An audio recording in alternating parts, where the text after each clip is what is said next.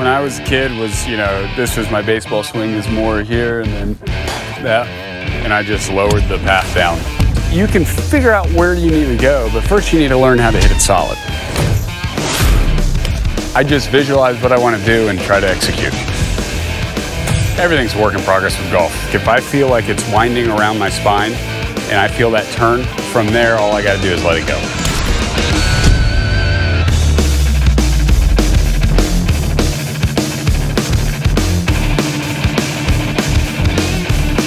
You got to find out what works best for you. What I say is I don't like to drag the butt of the club. What is not happening is my upper body starting the downswing. I just want to get up and hit the ball. So take one look and I go. What I need to be doing is making sure that I'm getting through the shot, just like a full swing. I'm Burgoon. Come check out my player channel on Secret Golf.